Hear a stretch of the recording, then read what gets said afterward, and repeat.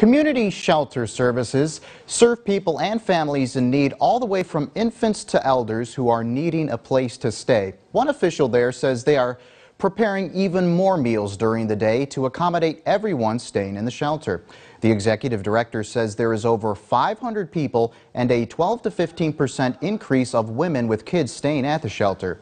Due to the increase of people needing a place there have been some maintenance issues. We have a major issue with the sewer that's over $10,000 unbudgeted. And then also we need to replace our elevators. The building is old right now through COVID.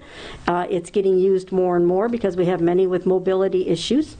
And we're looking at over a $50,000 cost there that's unbudgeted. And she also tells us the plans for the future are to keep going to Erie strong, which according to her have been incredible to work with, and also the shelter will possibly be working to get a grant.